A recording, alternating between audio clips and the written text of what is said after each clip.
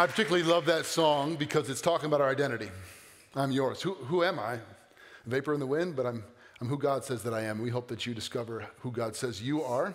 It's my privilege to talk to you about somebody who someone else is, our special guest speaker for tonight and for this whole weekend. We're thrilled to have Dr. Christopher Yuan with us.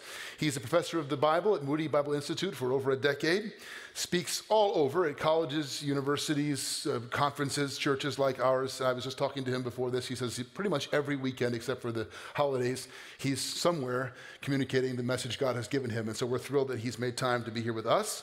He's co-author of a book called Out of a Far Country with his mother, Angela, a gay son's journey to God and a broken mother's search for hope. He's also author of Giving a Voice to the Voiceless, which was his dissertation. It's the one book of his I haven't read, but I will. And then, of course, his newest book, which I highly recommend, and all of these are available, by the way, in a resource table in the back tonight as you leave. Holy Sexuality in the Gospel, Sex, Desire, and Relationships Shaped by God's Grand Story.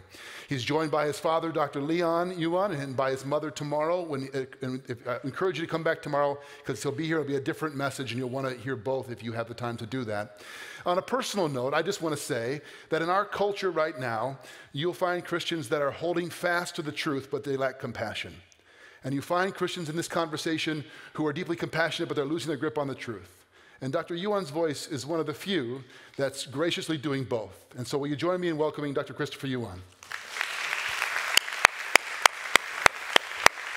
Thank you.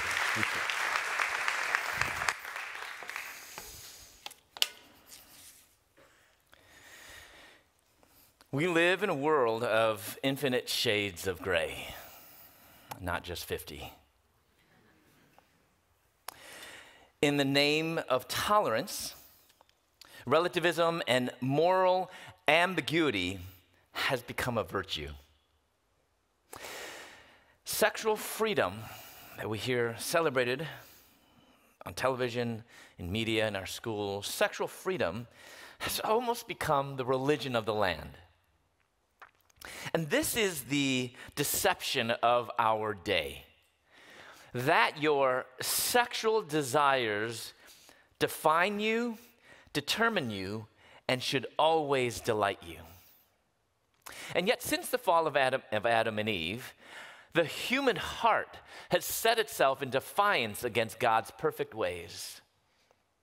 And yet, the good news is that this idolatry of sexual freedom and sexual identity is on a collision course with the gospel, as my life was on the collision course with the gospel.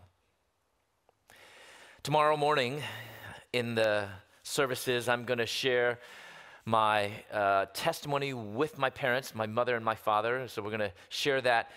But I wanted to just give you kind of a snippet so you have a little bit of an idea of where I'm coming from. So I wasn't raised in a Christian home. My parents raised me with very traditional Chinese values: obey your parents, do well in school, and practice piano. Not as good as you, though. But I wrestled with my sexuality from a very young age, and it wasn't until I kind of, yeah, I know, so cute. It was all downhill from there, believe me. So I wrestled with my sexuality, but I kept my feelings hidden through high school, college, even the Marine Corps reserves. In my early 20s, I no longer kept it a secret, and I came out of the closet. I was going to dental school in Louisville, Kentucky. I'm from the Chicago area in the southwest suburbs. I came out of the closet, and I broke the news to my parents, and I told them, I am gay. Devastated my parents. So I decided to go home and break the news to my parents, and I told them, I am gay. My mom gave me an ultimatum to choose the family or choose that. Well, for me, this was not a choice, so I left home. Well, the timing couldn't have been any worse, but through that crisis, my mother came to faith, and then my father. Well, I went in the opposite direction, and I wanted nothing to do with their Christianity. I spent most of my free time in the gay clubs, and I went from relationship to relationship seeking intimacy and happiness, which I found, but it still left me feeling unfulfilled and unsatisfied. So I began experimenting with drugs. Now, to be clear, not all gays and lesbians do drugs. Not all gay men are promiscuous. Unfortunately, that is part of my story. But I started doing drugs. I started selling drugs. I sold to friends, classmates, even a professor. You see, I actually thought I could live this double life of being a graduate student by day and a promiscuous drug dealer by night. But 3 months before I was to receive my doctorate, the administration expelled me. So my parents flew from Chicago to Louisville, and I thought they were going to fight to keep me in school.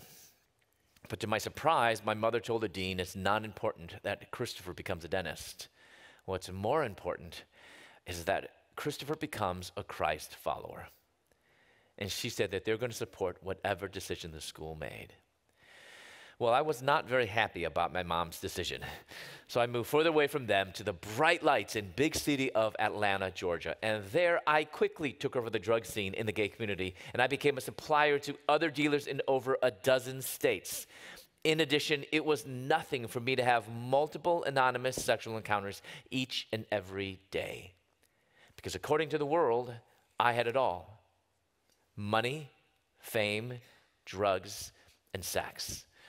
I had exchanged the truth of God for a lie, and I began worshiping and serving the creature rather than the creator, because in my world, I had become God.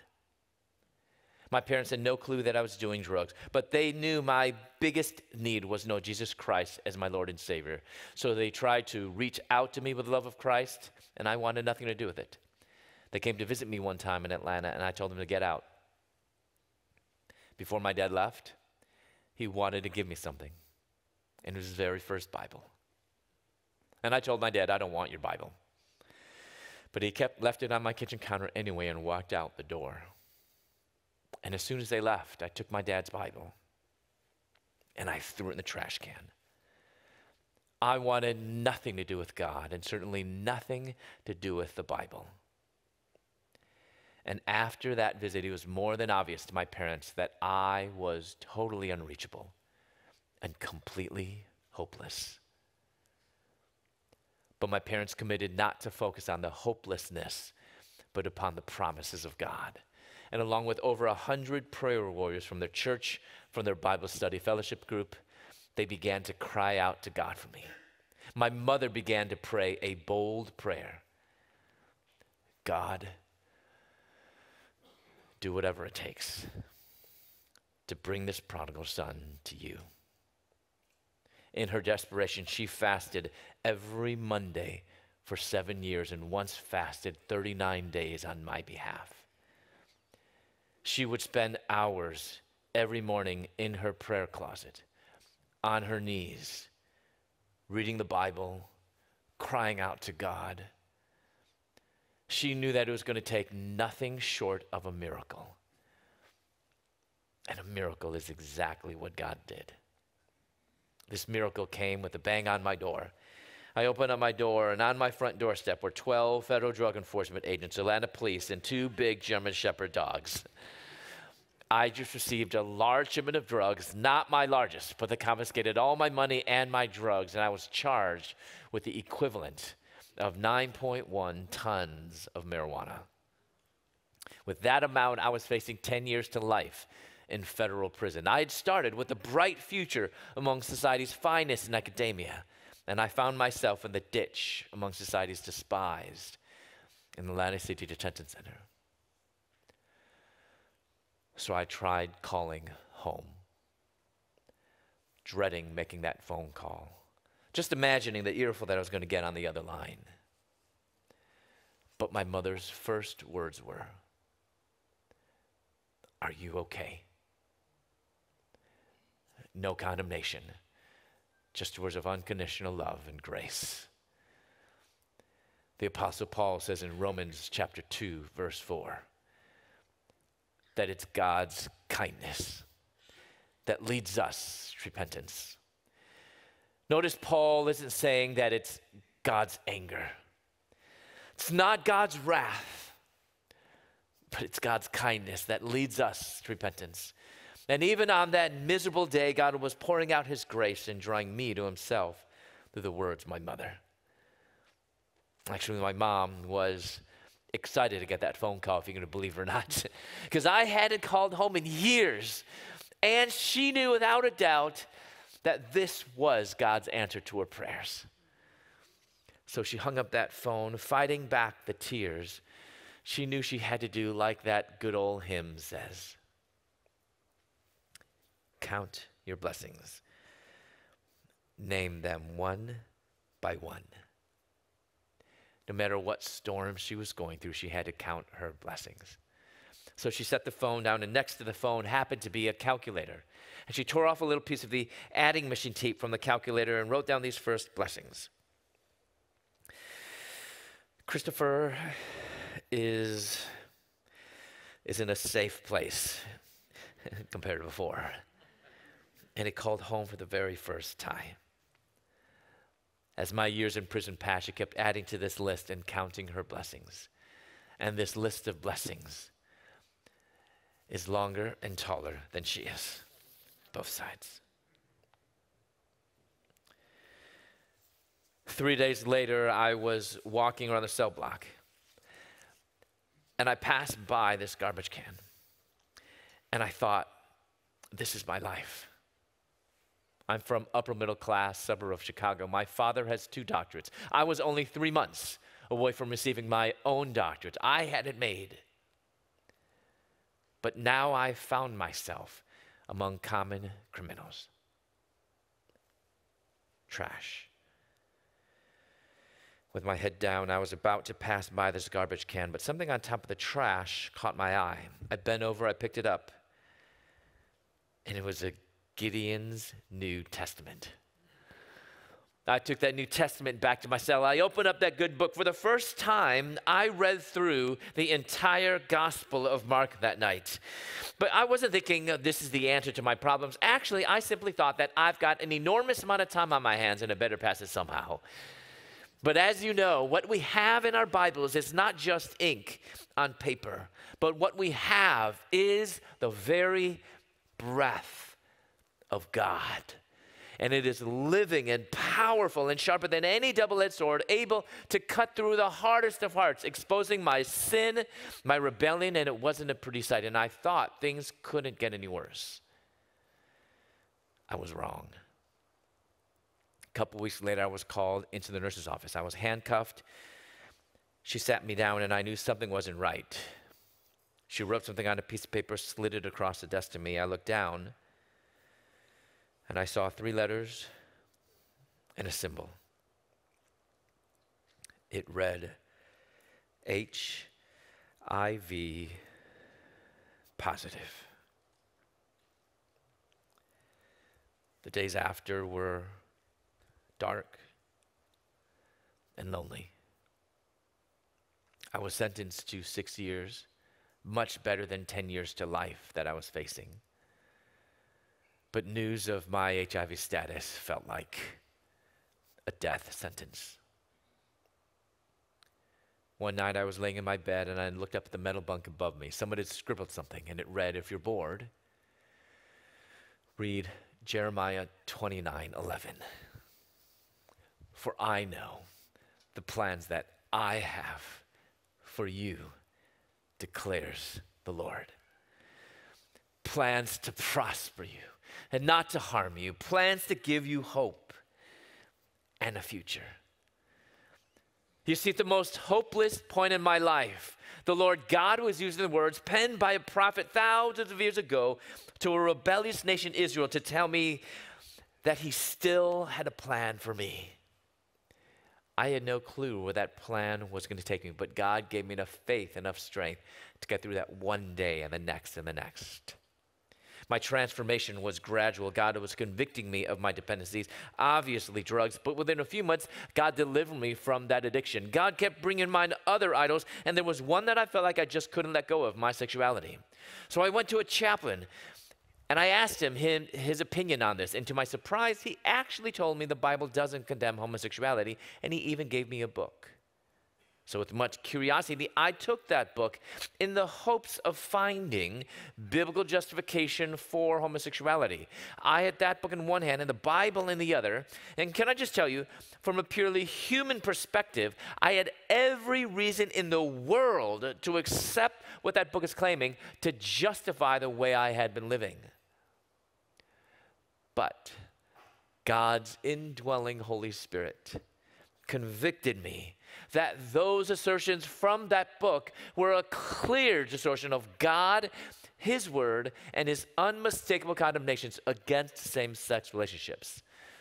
I couldn't even finish that book, and I gave it back to the chaplain, which meant I turned to the Bible alone.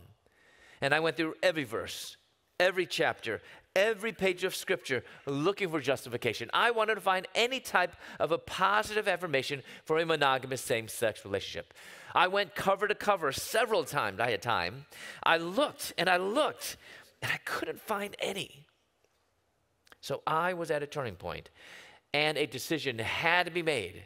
Either abandon God and His Word, live as a gay man, pursue a monogamous same-sex relationship by allowing my attractions, get this, by allowing my sexual attractions to dictate not only who I was, but also how I lived. Or abandon pursuing a monogamous same-sex relationship by freeing myself from my sexuality and live as a follower of Jesus Christ. My decision was clear and obvious. I followed Jesus.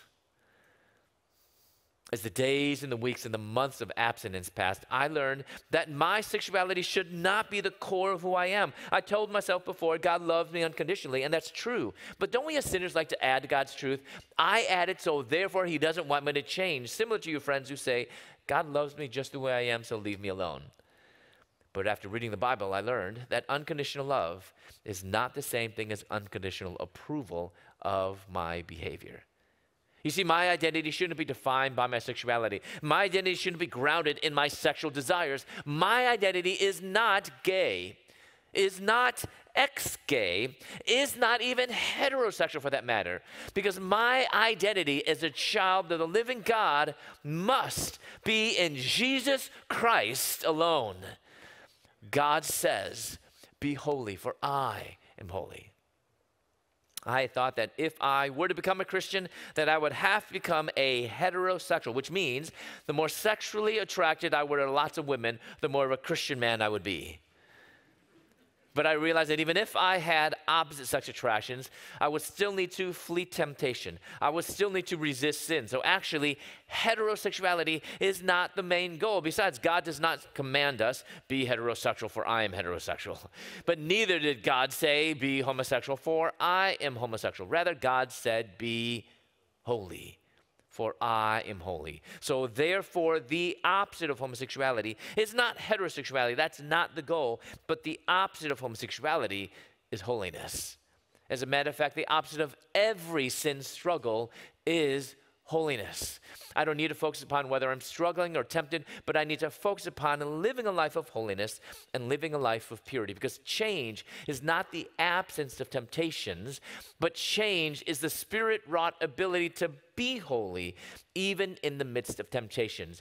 Because the ultimate issue is not whether I'm struggling, not whether I'm tempted, but the ultimate issue is that I yearn after God in total surrender and complete obedience. As I began to live this life of surrender and obedience, God began to reveal His plan for my life. And He called me to full-time vocational ministry while I was in prison, of all places. And I realized that if I was going to go into ministry, that I would have to learn more about the Bible. So I called home, collected my parents, and I asked them to mail me an application to the only Bible college I had ever heard of at that time, called Moody Bible Institute. But then there was silence on the other line because I think they both dropped their phones. They mailed the application into me to prison. I was so excited when I got it, filled it out, until I got to the last page where I realized I needed references. Not from anybody, but these had to be people who knew me as a Christian for at least 1 year. Do the math. I had some slim pickings in prison. But I was able to persuade a prison chaplain, a prison guard, and another prison inmate to write my references to Moody. So amazingly, Moody actually accepted me. I was released from prison in July of 2001, started the very next month in August of 2001. So imagine the surprise of my classmates when I answered their question, what did you do this summer? Graduated from Moody 2005, went on to my master's in exegesis from Wheaton College Graduate School, received my doctorate of ministry from Bethel Seminary in St. Paul, and then in 2011, I had the incredible honor of co-authoring a book with my mother called Out of a Far Country, A Gay Son's Journey to God, A Broken Mother's Search for Hope. It's now in 7 different languages, including Spanish, Chinese, Korean, and we found out that this book is now being used as a textbook at Christian high schools. Who would have thought? But actually it makes sense. Our youth are being flooded, inundated with resources. They hear stories all the time from the world, from those who are embracing their sexuality in a way that is contrary to the will of God, and we have so few resources to give them, and here is stories that they hear of. So people are using it, families are using it to talk about it at home. My newest book, though, called is Holy Sexuality and the Gospel, Sex, Desire, and Relationship Shaped by God's Grand Story. Because oftentimes we hear the messages about sexuality, biblical sexuality, to be don't do this, don't do that, don't do this, don't do that. And those are important messages. But you know, you can't build a Christian life on God's no. So what is God's yes? Holy sexuality is quite simply chastity and singleness and faithfulness in marriage, which I'll talk about in just a moment. And that is good news for all. But how do we do a better job at engaging on this topic? How do we minister to our loved ones and friends in the gay community? If we're honest, we will realize that we're actually doing quite a poor job. We have a bad reputation. When it comes to being a Christian, we seem quite unchristian, according to this book written by David Kinnaman and Gabe Lyons. They asked young Americans, what do you think about Christians? And what they found was quite surprising. From the bottom, we're viewed to be confusing, not accepting, boring, insensitive, out of touch, too political, old-fashioned, hypocritical, judgmental, and guess what's at the very top? Anti-homosexual. And note what it doesn't say. It doesn't say anti-homosexuality. It says anti-homosexual. So we are viewed to be against gay people. And that is wrong. The gospel is not against anyone. It's for everyone. To put your faith in Christ, by grace through faith in Christ, and because of that faith, go and sin no more. So it's for everyone, and so should we be for everyone. So how can we have a more Christian, gospel-centered response? Well, 4 things. And if you like my notes, you can scan this QR code and get my notes. We're gonna kind of go quite fast through this. So if you're trying to write this down, I don't know if you'll be able to write this down, and I'm gonna feel bad if I'm going really fast. So scan this QR code. You'll be asked to sign up for Dropbox. You can just X out of that or say no, thank you. If you don't know what a QR code is, that's okay. You can just jot down this shortened URL there and get the same thing. So I'm going to center my talk around 4 things. The first has to do with our attitude, that we need to be convicted. Before we're kind of pointing the finger at others, we need to be convicted about our own sin first. When I lived as a gay man for years, I felt Christians were telling me that somehow gays and lesbians deserved a hotter place in hell. That Jesus had to hang on the cross a little bit longer for gays and lesbians, because this is just the worst of worst sins. It is sin, but it's not the worst sin. But you might people who say, but wait, the Bible says it's an abomination. True. But you know what else the Bible says? You know in Proverbs 6, King Solomon writes that pride is an abomination. Dissension is an abomination. So when those people are so prideful and think that their sin is not as bad as others, we should tell them, you're an abomination. But what we need to realize, it is sin. You might have others that say, but I can't help it. I mean, it's all over the place, which I agree with you. It's being shoved down our throats, which, yes, that's true. You know, I can't get away from it. It's on television. It's on, Disney even. You find yourself stuck in downtown Chicago in the month of March, Pride Week, and whoa, that's too much. makes you feel uncomfortable, maybe even disgusted. And I think that feeling that some might have toward this sin that's not their sin struggle should actually remind themselves that that feeling of disgust that they have is really just a fraction of what God feels when he looks at their own sin, and maybe even more. So our sin is just as odious in God's eyes than someone else's sin. Because at the end of the day, I want people to know Jesus and to follow him. But you don't do that through a holier-than-thou attitude, do we? I mean, have you met anyone? I mean, has anyone in this room ever come to Christ through someone who's really prideful? You know, oh, I came to Jesus. This old lady, she was so pompous. I've never heard that before, right? Have you?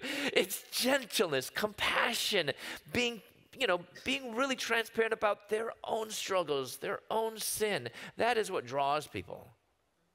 So first and foremost, let us be convicted. Second, let us be consistent in 3 ways. First of all, regarding relationships. What is your relationship status? Are you married or are you single? And there's such an emphasis upon marriage, which is good, but it's almost to the point where we say marriage is good and singleness is not.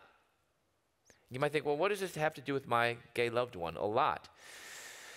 Because God is communicating to us clearly that being in a same-sex relationship is not his will. And he's calling us, our hope for a loved one is that they would put their faith in Christ and go and sin no more, which means that they will not be in a same-sex relationship, which means that they will be single for a period in their life, if not for a longer period in their life. And if so, do we have a healthy, thriving place for Christian singles today in Christian community? Not so much. I think we need to realize that oftentimes we equate singleness with loneliness. Actually, that's the world does as well. My gay friends often tell me something like this. They say, what you're saying is your God wants me to be lonely for the rest of my life. And they're equating singleness with loneliness. Well, it's not exactly the same thing. And you know why? Because I actually know some people who are married and they're still miserably lonely. So it's not marriage that's a cure to loneliness. You know what's a cure to loneliness? It begins with a relationship with God. That is a cure to loneliness. I think that is getting in the way of many people, that they think that being single is unfair. Being single means loneliness and depression and sadness. That it's only marriage that we can be happy. That is going so contrary to the gospel. You realize Jesus Christ did not die so that we could get married. Jesus died so that we would have him. We need to find our contentment not in another person. The world keeps telling us, and even our flesh tells us, I can only be happy if I'm with someone else. We find our contentment in Christ alone, whether you're married or whether you're single. If you're familiar with the Obergefell decision, June 26, 2015, when the Supreme Court legalized same-sex marriage. So when that happened, 5 individuals changed the course of history.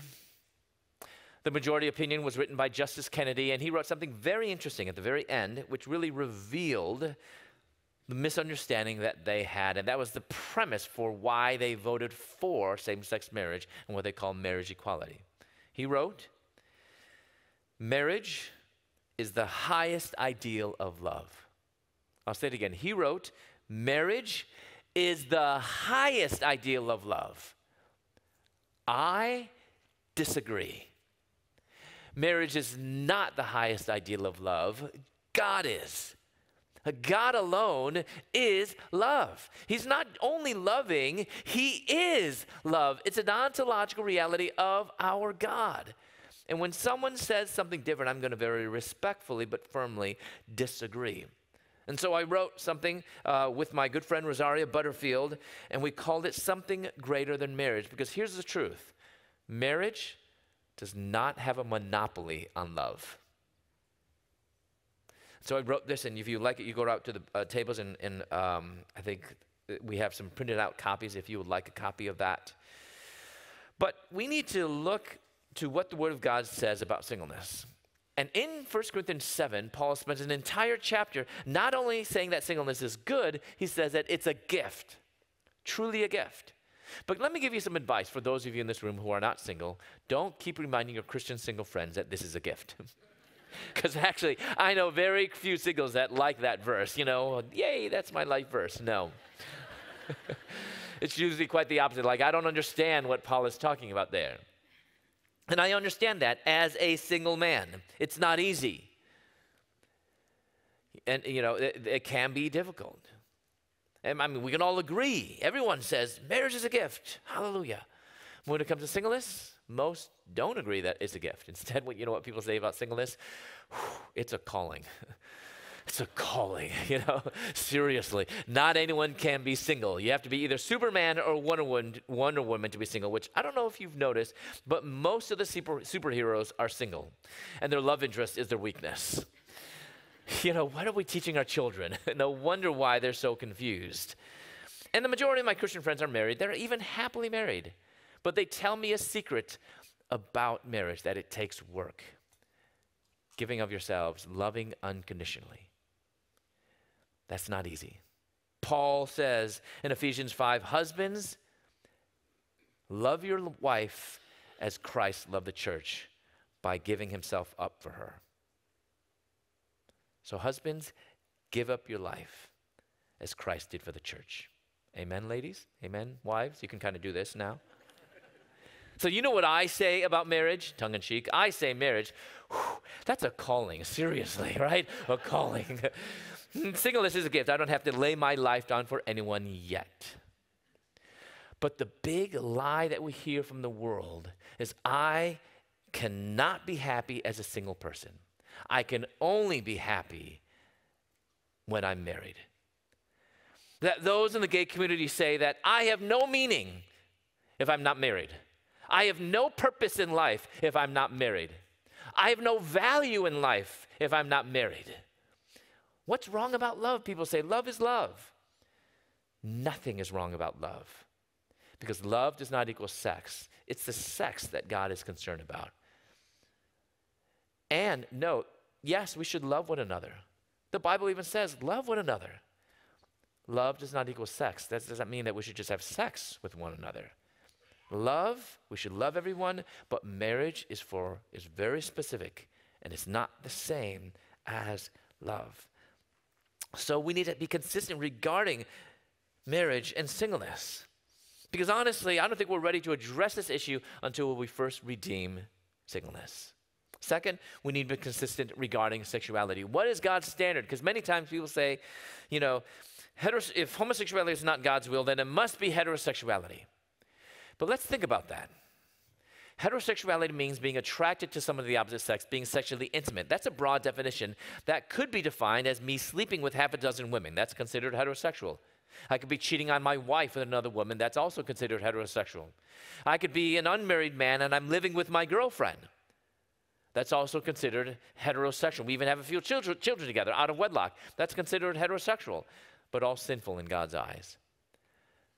God would never say, this is my standard, heterosexuality, when it includes sinful behavior. You might think, but wait, marriage between a man and woman is heterosexual. True, it's one form of heterosexual relationship, but not representative of all. So it's too broad. We need to be much more specific. If it's not heterosexuality, it's not homosexuality, then what is it that God is calling us to? God is calling us to holy sexuality. And what is holy sexuality? When I read through the full counsel of God, there's only two paths for us to be on. First path, if you're not married and you're single, how do you live faithful to God? By being sexually abstinent. The other path is if you're no longer single and you actually marry, and when I say marry, I'm just using the only definition that we find in the Bible, the only definition that God provides for us, the only definition that Jesus uses in Mark chapter 10 and Matthew 19, where he says, in the beginning, the Creator made them male and female, and the two shall become one flesh. There's only one definition for Jesus, between man and woman, male and female. So if you are no longer single and you become married by the definition of God, then how do you live? You live faithful to your spouse of the opposite sex. So quite simply, holy sexuality is chastity in singleness and faithfulness in marriage. Third, we need to be consistent regarding change. What does change look like? Gay to straight? No. Well, what about if someone still has those attractions or temptations? Does that mean that the person hasn't been fully transformed? Well, do we apply that principle to anything else? Say I have a friend who was a drunk, comes to Christ, stops drinking, but after years of sobriety, he admits he still has those temptations. Would we tell him you haven't been changed? Actually, I think that the manifestation of God's grace is more evident in his life because he says no to his flesh and says yes to God. So change is not the absence of temptations. God never promises you that when you come to Christ, you'll never be tempted again, that somehow he'll just kind of take away all your feelings and attractions and desires. No. Change is not the absence of temptations, but change is the spirit-wrought ability to be holy even in the midst of temptations. And this is really important here because I think for the longest time we have diagnosed this incorrectly, not the way that the Bible has diagnosed it. You know how we've diagnosed it? We've treated this more as a disease, as a psychological disorder. And what do I mean by this? We have diagnosed this as more a developmental problem, that something in the past happened and made a person this way. How many of you guys have ever heard something like this? That the root causes, they'll say, the root causes of homosexuality are an absentee father, dominant mother, or abuse in one's childhood. How many of you guys have ever heard something like that before? So why that is problematic to say that is the root causes, certainly those are influences. I mean, parenting and things in our past, especially even abuse, do affect us. But why we cannot say that is the root cause, it's contrary to Scripture. Because when we say that our problems, the root of that is from our childhood development, you know what that is?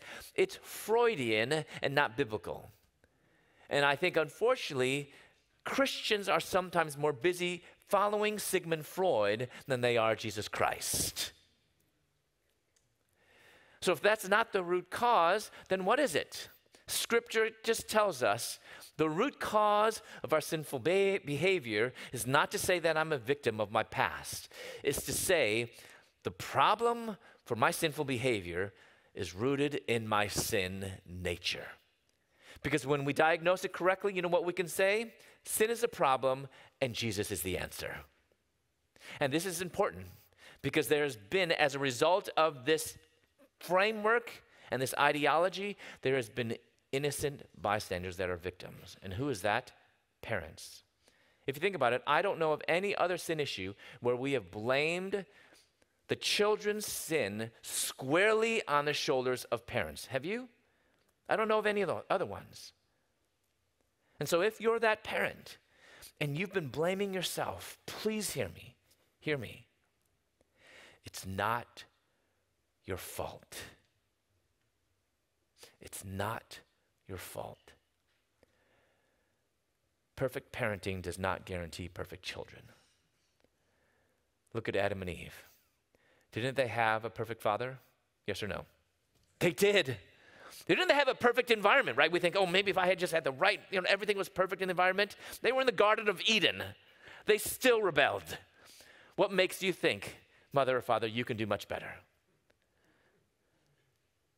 You know, the primary job of a Christian parent is not actually to produce godly children. That's not your job. In other words, you can't actually do that. The job of a Christian parent is simply to be a godly parent. You can control that. You can do that. You be godly yourself. You pray that your kids would be godly. You pray that they would know Christ. But you cannot take a hardened heart, a dead heart, and make it alive for God. Only God can do that. And let me tell you a secret. Parent, you're not God. You be godly and let God be God. Third, we need to be compassionate. I've been teaching at Moody for over a dozen years. And every semester I get students that confide with me that they're wrestling with their sexuality. And sometimes they've never told anyone. And because of that isolation, sometimes they struggle with depression and even thoughts of suicide. That should move us. that we have brothers and sisters in Christ who, for whatever reason, feel that they can't share this with the rest of us. So how can we be a more safe, compassionate place? First, expect that this is present here. Not be surprised that we have brothers and sisters in Christ who are wrestling with this. I still get people who are so shocked. Like people who find out, like years, they've known someone for years, grown up with them. They say, I don't know how, I don't know how she has same-sex attractions. She came from a good home. She had Christian parents. She was even homeschooled.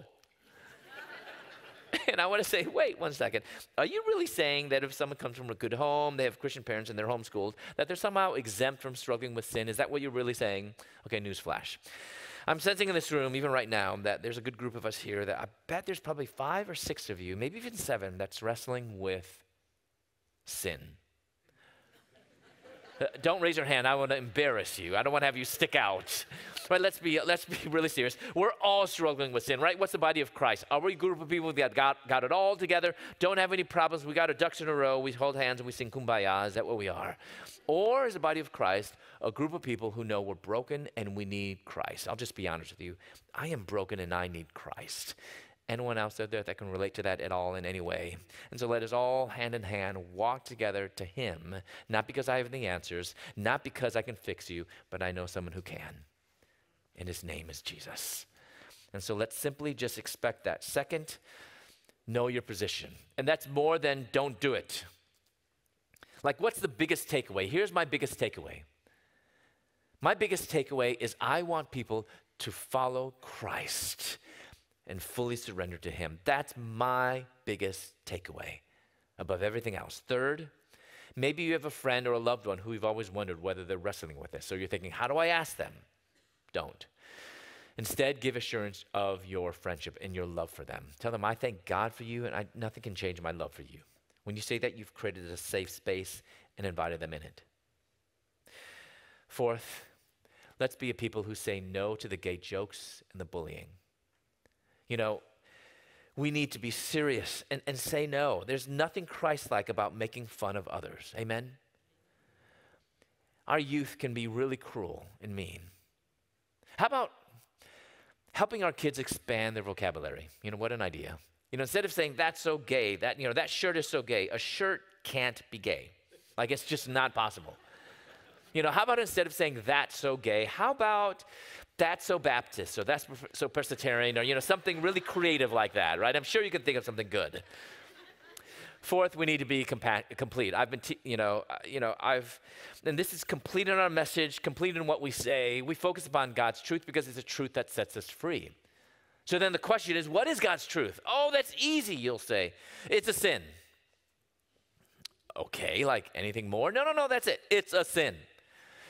When we say nothing more than just it's wrong, it's a sin, you know what that's equivalent to? Giving someone a one spiritual law tract. Remember that? Remember the 4 spiritual laws? This is one spiritual law that goes something like this. You're a sinner, you're going to hell, sorry. In case you didn't know, there's nothing good about that, is there? That's all bad news. But that's the message we've been giving to the gay community. You're a sinner, you're going to hell, there's no hope for you. It's no wonder why the LGBT community want nothing to do with us. Because we haven't been giving them the good news. We've been telling them the bad news only. We haven't been telling them the complete truth. We have been telling them an incomplete truth. And when you tell someone an incomplete truth, that's just as harmful as telling someone a lie. So what is the complete truth? In 1 Corinthians 6, Paul says, do you not know that the unrighteous will not inherit the kingdom of God? And then he lists 10 sins. In this list of 10 sins are 2 Greek words right in the middle that focus upon homosexual behavior. Sometimes people look at these verses and say, look, gays and lesbians won't inherit the kingdom of God. When they do that, they conveniently forget about the 8 other sins. Because if we look at all 10 sins, none of us should inherit the kingdom of God. Bad news. But I praise the Lord. Paul didn't stop there. He goes on to say in one of my favorite verses in all the Bible, 1 Corinthians chapter 6, verse 11, such were some of you. But you were washed, you were sanctified, you were justified in the name of the Lord Jesus Christ and the Spirit of our God. That actually, my friends, isn't good news. That's amazing news. That is news that we can tell anyone who needs to know about Jesus Christ. We have to give them the good news, the hope that you can have in Christ. We need to be redemptive in our message. Because our loved ones in the gay community, their main issue is not their sexuality. Their main issue is to fully surrender to Christ. My biggest sin was not being in a same-sex relationship. That was not my biggest sin. You know what was my biggest sin? Unbelief. That is what separated me from God. So how do we be redemptive? And I'm going to give you some practical things here at the end. And I'm going to focus first on one group, Christians who know that this is not God's will and yet they have same-sex attraction. Say after this weekend, you actually have a good friend that confides with you. They're wrestling with their sexual identity, but they want to follow Christ. What would you say and do? First, thank them. Thank them that they trusted you. Don't freak out. Especially parents, don't freak out. Ask open-ended questions. Also, parents, if maybe that's your son or daughter that tells you, obviously say, I love you. And then you know what you don't follow that up with? But. Isn't that funny? A lot of times parents are like, I love you, but. When you say that but, you've just erased everything that you said before. Just say I love you and save the but for later. Second, tell them that they're not alone. A lot of times people think that no one will ever understand them. And you might not exactly know what they're going through, but if you tell them, I want to walk with you to Jesus and follow Jesus together. Those can be life for someone, those words. Third, and this could be one of the most important points here at the end, identity in Christ. I don't know of any other sin issue where we have conflated it to be who we are. Sexuality is not who we are. It's how we are.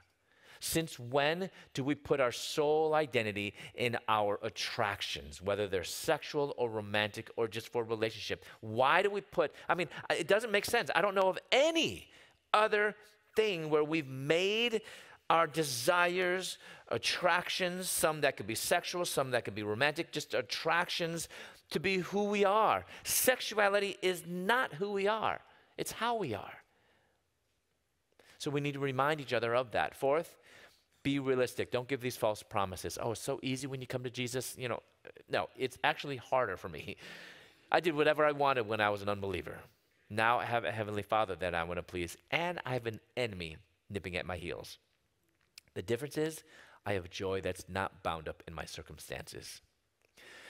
Fifth, don't focus on the externals, how people walk or talk. That's not as important as true heart change. Sixth, we need to encourage and strengthen the relationships and intimacy within the body of Christ. I call this spiritual family. Why is spiritual family much better than spiritual friendship? It's because spiritual friendship, you just focus on each other at the expense and can be at the expense of the body of Christ. We need the body of Christ.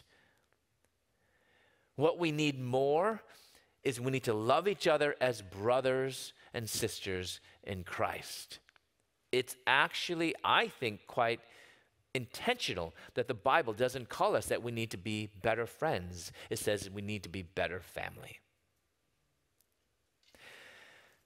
So how do we share Christ with those in the gay community? First, this is what you should not do. Do not compare this with an addiction, pedophilia, or murder. Not a good way to win people to Christ, by the way.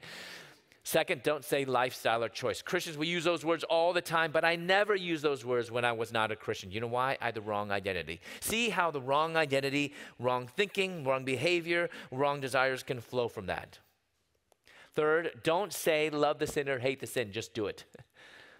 Fourth, don't feel the need that you have to argue with people all the time.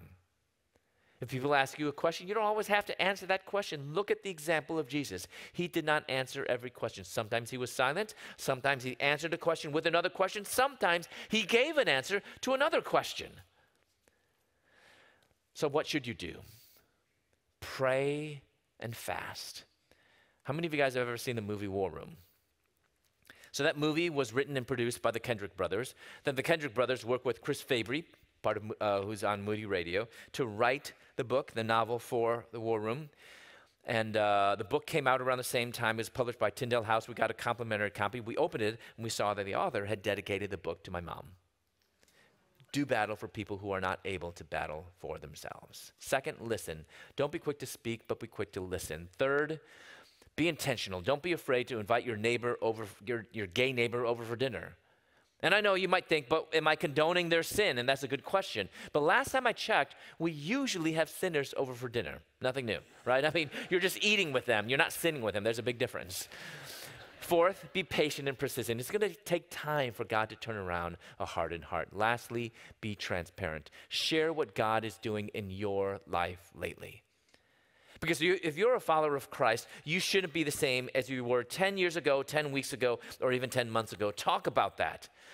You know, I would never consider the gospel if I didn't see the gospel lived out in my mother's life and my father's life. I wouldn't have picked up the Bible from the trash. Remember that? If I didn't see the Bible lived out in my parents' lives. I did not leave pursuing same-sex relationships because my parents convinced me they were sinful. No, I left it because they showed me something better. And his name is Jesus. Our job as followers of Christ is to show a dying world out there that no matter what they're clinging to, all the fool's gold in the world, not only is Jesus better, but following Jesus is best. Let's pray. Father, we thank you for your faithfulness. God, help us to live lives where it is so apparent that there's nothing better than following you. God, we praise you and we ask this in the beautiful name of your Son, Jesus. And the people of God said, amen.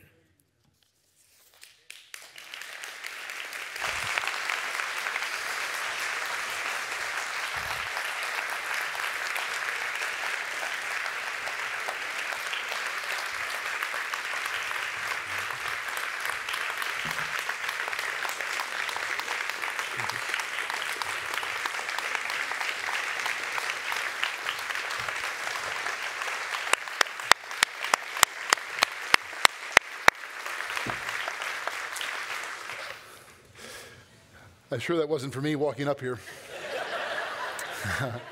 Once again, thank you, Dr. Yuan. I know you flew through that material, but it was a great gift to us. So grateful for that. We have a number of questions already submitted. I want to make one clarification. I didn't communicate this very well. It's not a text, it's a website. So if you just type in the URL, sli.do, in case you're wondering how to do this, that'll take you to a website. The code then is Yuan, and you can submit your questions. But we do have several that have already come. Thank you for your submissions. First question, this is a really good one, and I'm not surprised to see it here. Do we invite our son's boyfriend into our home and lives? The question of, well, we'll just take that one as it's written. Yeah, I mean, it's going to be difficult, especially, you know, if you're a Christian parent, you raise your child fearing the Lord, and oftentimes then they've walked away from the faith, or sometimes they're even trying to you know, make it match. They try to still be Christian, so it is really hard, especially for grieving parents. I think one of the first things we need to realize is our loved one, our son or daughter, their partner is not the enemy. It's not the one that is, you know, pulling them away from God. It's our child's heart. And we need to see this person as someone, their partner is someone that needs to know Christ as well. So I would say, I think that it would be good to get to a place where we are able to invite both, you know, our son or daughter and their partner. I mean, because this person is important to our loved one. Where I would kind of make the distinction between truth and grace is, you know, I would say you're always welcome to come, and even stay over. Both of you, I would just put you both in separate bedrooms, you know, as I would if I had a daughter, a boyfriend, you know, came over, and you know, that's just my. But they also, if they would like to stay elsewhere, you know, get a hotel, that's okay too. Thank you for that. I know I realize some of the questions you're asking are nuanced and deep and personal, and it's hard to answer these pastorally in a few moments. But here's one that's come up a number of times. Yes.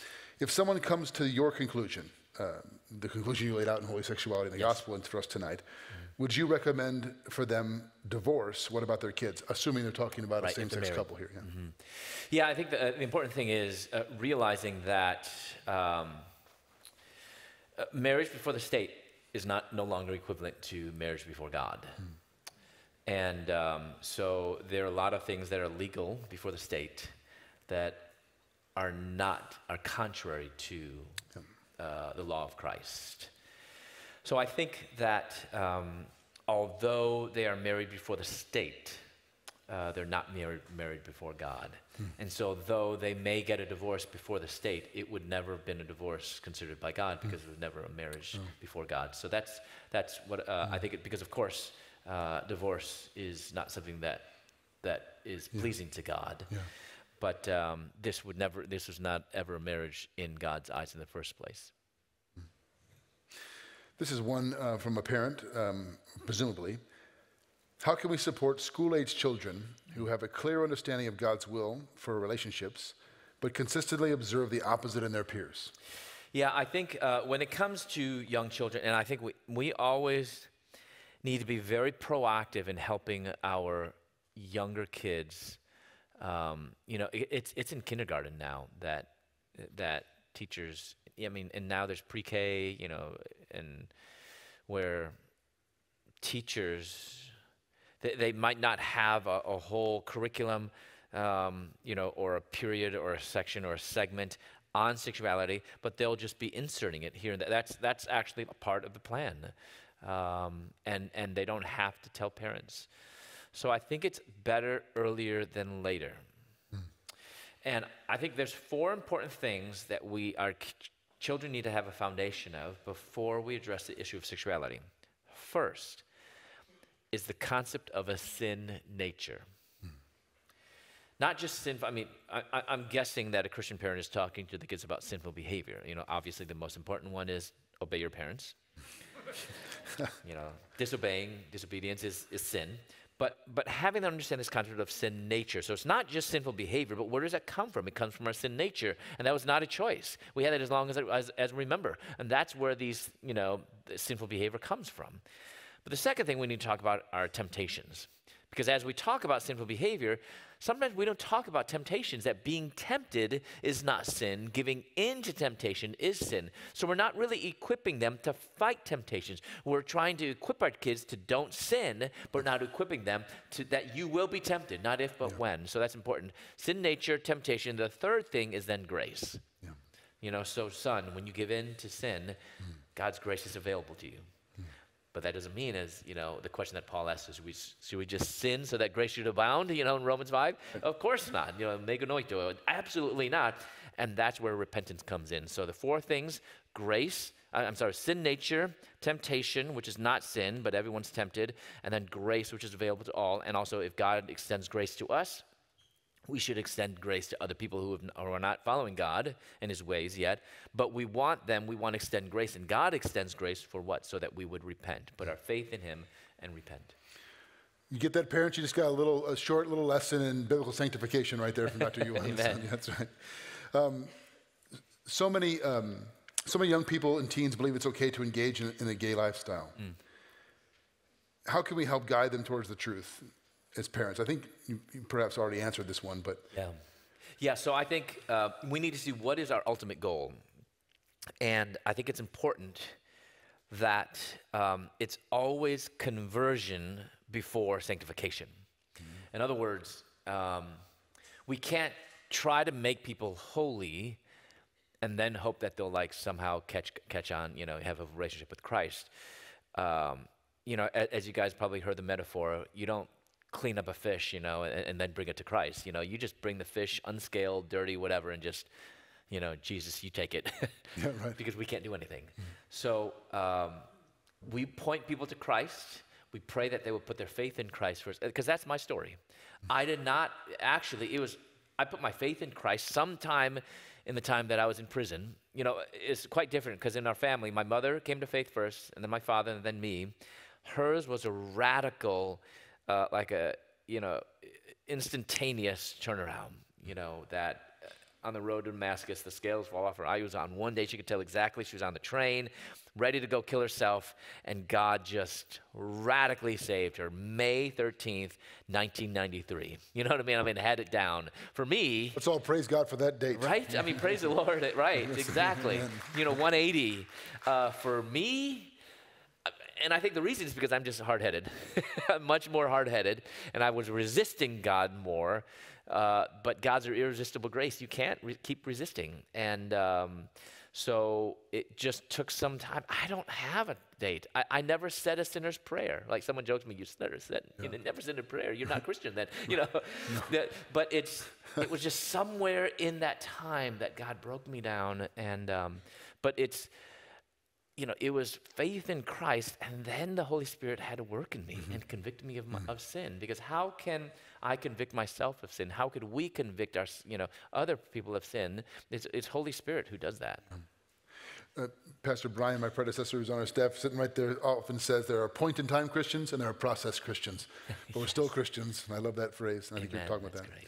This has come up a number of times, not surprised to see it. What do we do if we're invited to a gay marriage ceremony, particularly if it's a family member or a child even? Yeah, I would say it's probably easier when it's maybe a friend or a distant relative, you know, someone far away where you could be like, you know, I can't, I'm busy. When it is a loved one, it can be really hard, especially when it's a parent, and especially when the child is kind of making it a make or break situation. If you don't go, that's the end of my relationship.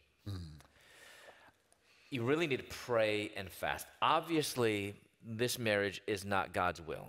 Being in a same-sex relationship or marriage is not God, it's sin. So I would pray and fast about what God is calling you to do. You know, is my presence going to be that I'm participating or condoning this? I would pray and fast about it with family, with your spouse. And if God is calling you to go, I'm suggesting don't tell your loved one over the phone, over text, or email. I would tell them in person. I would even fly to them and tell them. You know, the question is my presence condoning of weddings? I mean, when people go to weddings, does that automatically mean that you're okay and you're celebrating? In most cases, yes. Sometimes, no. I mean, for example, in-laws, right? I mean, not all the time are in-laws, you know, they're present, but that doesn't mean that they're accepting. However, you know, but I'm not saying so therefore it's okay to go. I'm just saying thinking through this and thinking it through as well biblically, when you look at the metaphor of marriage, you see actually from Genesis all the way through Revelation, marriage and weddings are a very significant concept. The Bible begins with a wedding. Genesis 2, the language there is covenantal language. So that's like your first marriage covenant. Adam, bone of my bone, flesh of my flesh. The Bible ends with the marriage supper of the Lamb, right? The wedding supper of the Lamb in Revelation 20. And then all throughout Scripture, there's all these instances of wedding, and even the metaphor of marriage. In the Old Testament, Yahweh is the bridegroom to a really rebellious harlot, Israel, rebellious wife of Israel and Judah. And then in the New Testament, we see where Jesus is the groom of his faithful bride, the church. So it's to make trivial this very important concept, I think, is something that we should not do. Now, this is what I think I would do, because I think sometimes we think, well, don't go or do go. Those are the only two options. I think there could be more. I think that you could maybe be there for the wedding, but maybe not go to the activities. Or you might not go to the ceremony. Like for myself, I would have a hard time actually being present at the ceremony. Maybe you could be there for the reception. It's a free dinner. Why not? I wouldn't be part of the party, because being part of the party is there condoning. I know Father says my daughter wants me to give her away to her lover, her partner, her lesbian partner, and that's clearly a symbol of I'm blessing this marriage. And so I was suggesting I wouldn't be a part of that, but you could still be present somehow, because it's important about presence. Being at the reception, if you decide to go, maybe. And being clear, because there's many elements that maybe I just wouldn't be able to participate in. The toast to the couple, I wouldn't be able to be part of that. You could be, if they're toasting the individual, that's different. I would not get them one single gift. Like going through the line, congratulations, I would say, instead of congratulations to the couple, I would say, I love you. I'm so glad I get to be a part of your life. Get them not one gift, but two gifts, right? Because you want to bless and affirm the individuals, not necessarily the couple. Get them something. You could get them my book. God could use it. You never know, I mean, God could do a miracle. I have a confession to make. I'm a note taker, and you're saying so many things I want to write down, but I have to keep. This is a very personal one from someone. My brother is a gay man who wants to talk to me often about his many love interests. Yeah.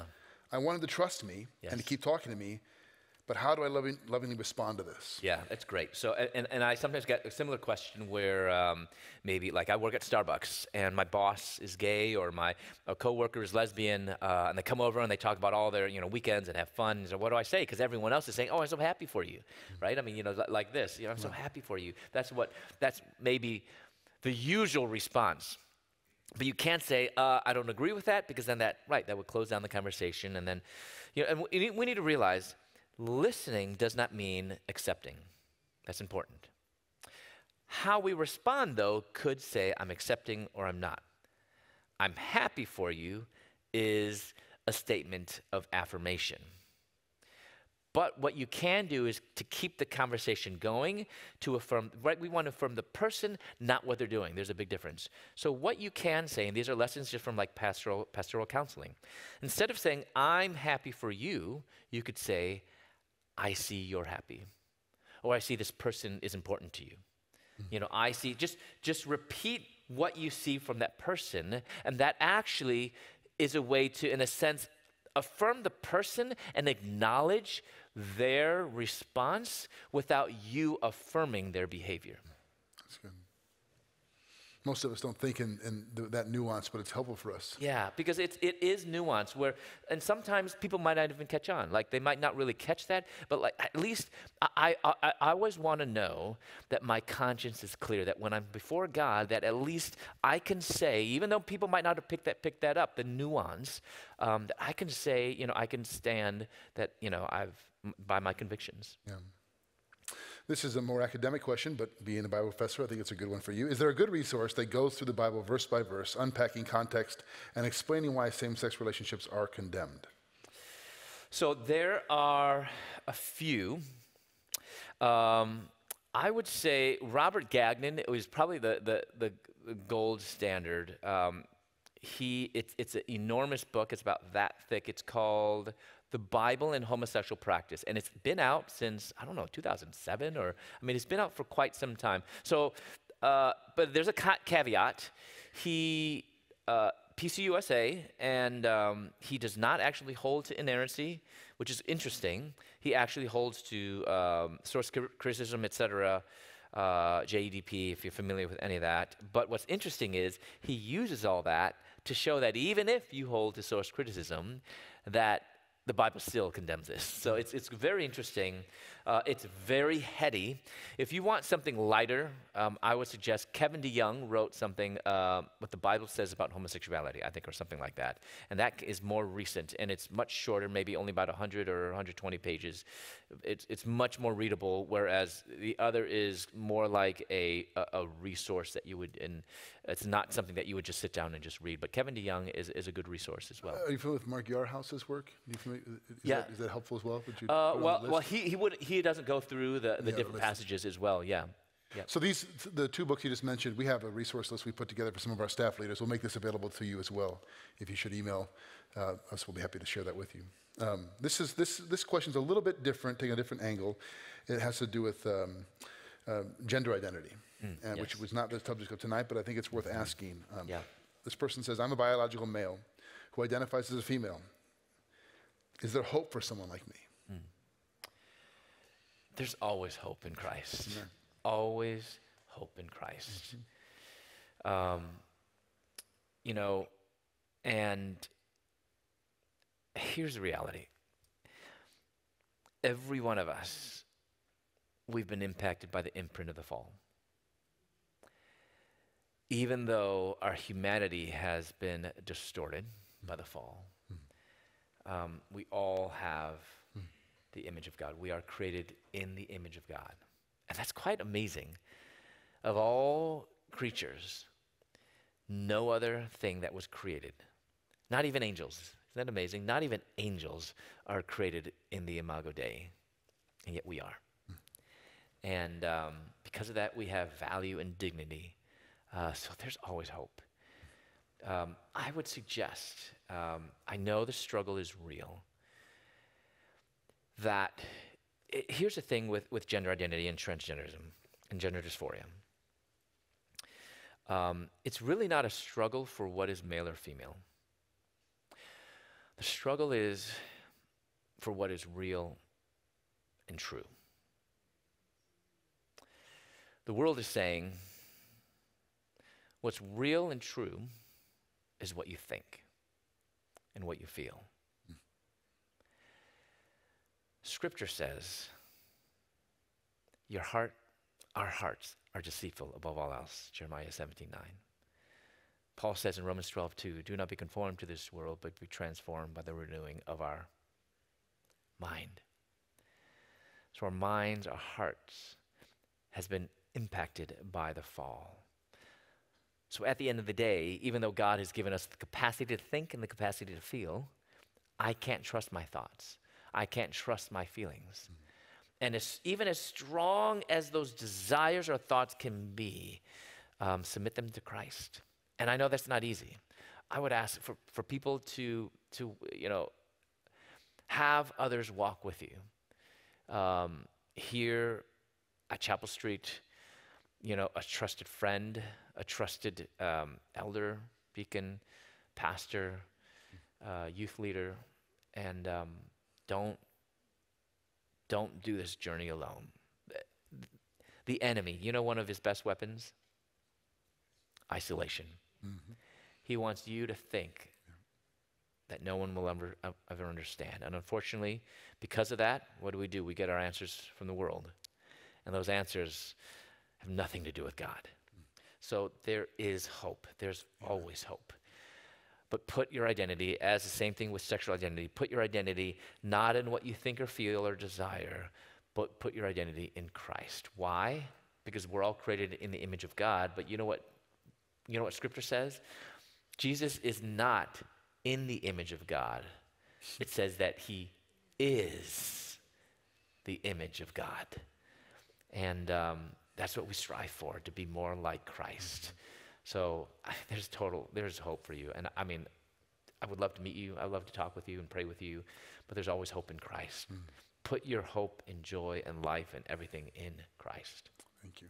Thank you for that. I hope that this person heard that and will reach out. You quoted, he is the image of the invisible God. Yes, That's amazing? In Colossians, which we're going to study. I was going to say, yes. I was excited. I was jumping inside. That. I was jumping inside. Yes. Okay, we have time for one more. I know some of you submitted questions, but in the interest of time, to be respectful, we have time for one more. And this is one that I think, I'm glad it came up. Can you love someone of the same sex and still be a Christian? Could you be with them and still follow Jesus? Mm-hmm. Of course. Mm-hmm. God commands us to love everyone. Love your neighbor as yourself. Mm-hmm. Does not say, love your neighbor that could be someone of the same sex. Love your neighbor could be someone of the opposite sex. Love your neighbor as yourself. But don't confuse love with marriage. Mm-hmm. That verse, love your neighbor as yourself, does not mean marry your neighbor. Yeah. Does not mean be sexually intimate with your neighbor. Actually, the two greatest commandments, love the Lord your God with all your heart, soul, mind, and strength, from Deuteronomy 6, has nothing to do with marriage. Nothing to do with sex. Nothing to do with romance. Second greatest commandment from Leviticus 19:17, love your neighbor as yourself. That love, whether it's for your neighbor or for yourself, has nothing to do with marriage, because you can't marry yourself. That would be kind of weird. Who knows? We'll maybe get going there someday. But that love for your neighbor, nothing to do with marriage. nothing to do with sex. The two greatest commandments that Jesus gave, that he pulled from the Old Testament, is the greatest commandments that are not grounded in marriage. So yes, love someone, love everyone. But marriage is not the same thing as love. And don't think that only love can occur in marriage. Yeah. So marriage, on the other hand, is very specific. It's a very special, beautiful covenant. Marriage is not a right. The Bible never talks about rights. Actually, we have 0 rights. Our only right is Christ. So, I would say marriage is very specific. Jesus says between man and woman, husband and wife, but that's not the only means to find contentment, joy. We must not forget our beautiful, perfect Savior was single, and he was perfect. So, yes, you can be Christian. We should love everyone. But that doesn't mean love does not equal sex. So I'm thinking that the person is probably thinking, can I be in a romantic relationship? And that's different. Yeah, thank you. It's a good, perfect note to end on. Our beautiful, perfect Savior was single, and he was perfect, and he's perfect for us. So let's say thank you once again to Dr. Yuan for his time.